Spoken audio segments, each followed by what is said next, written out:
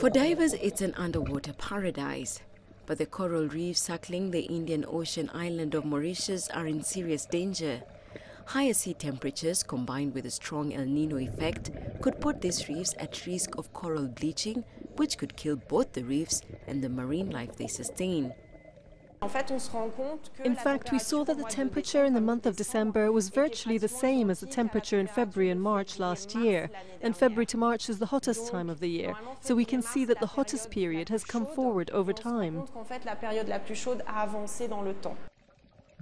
Corals rarely survive in waters above 30 degrees centigrade. And once they die, it takes years for them to regrow. If ever that phenomenon reaches Mauritius, it will take us 15, 20, 30, 40 years for us to recover. This is a global phenomenon. We've seen, for example, that El Nino starts in the Pacific, but with the south equatorial current, the impact will also be felt in the Indian Ocean after a few months' delay. Mauritius' underwater world is its main attraction, bringing in 1 million tourists a year. And as the threat of El Nino looms, worsened by rising sea temperatures, conservationists hope, even if it's against scientific principles, that the coral reefs will be spared. Susan Mungeli, CCTV.